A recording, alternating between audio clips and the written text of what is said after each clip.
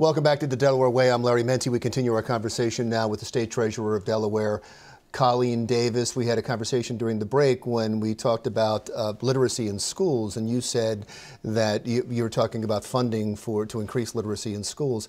And I said, oh, how are you involved with that? And you explained, so you can explain to the viewers. Sure, yeah. So we currently have a financial literacy task force.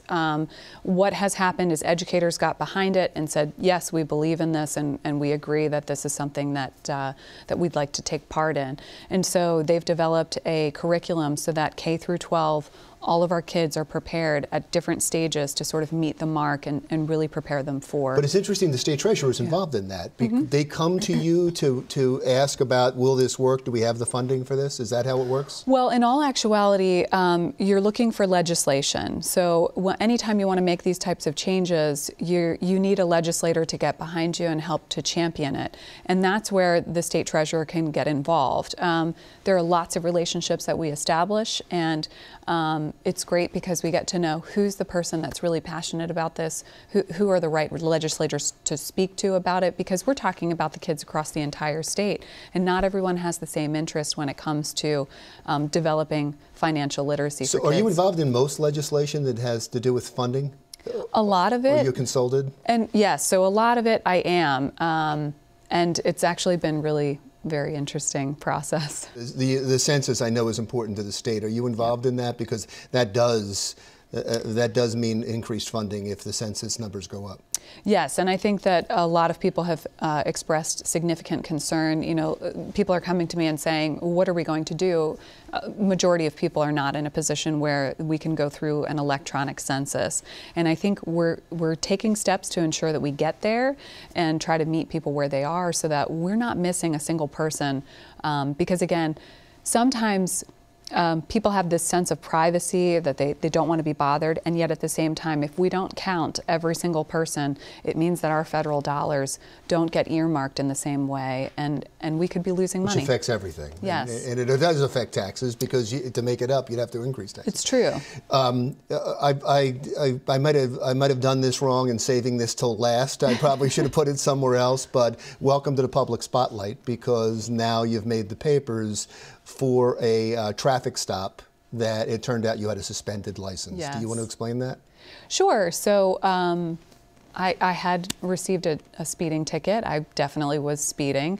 However, I wanted to contest it because lots of reasons, but in any case, I requested a date, and the date passed. I didn't receive notice, and so you didn't know you had a suspended precisely license. And the day that you don't show up, your license is suspended. So oftentimes you don't receive it until, you know, maybe a couple of days later. So somewhere in the midst of a busy life, I didn't receive notice, and I'd had a suspended license. Were you surprised at the coverage of it? Because it seems like, I mean, they went back in your history and they found out you had 4 suspended licenses over 20 years, but the other ones were in your early 20s, right? Right, yeah. I was actually a teenager and in grad school at the time, and so I wasn't at home, and again, you know, my parents received notification and I didn't. And I believe the one when I was a teenager, this is the crazy part about it was I was 17 and my father was actually having his kidney removed at Johns Hopkins.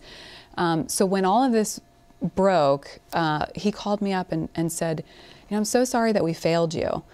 And I said, come on, what do you mean? And he explained, he said, you know, we weren't there for you. I was in the hospital, I was sick, you didn't know what was going to happen. I had an aunt who was with us as a teenager who was helping to care for us, but a lot of the responsibility was on me as a senior in high school.